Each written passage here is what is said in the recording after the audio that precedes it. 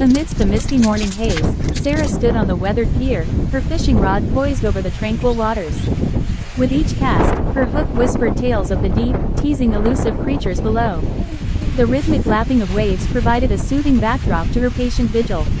As the sun climbed higher, a sudden tug jolted her senses.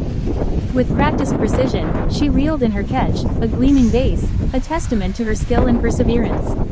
In that moment, as the fish danced in the sunlight, Sarah realized that hook fishing wasn't just about the catch, it was about the connection to nature's mysteries.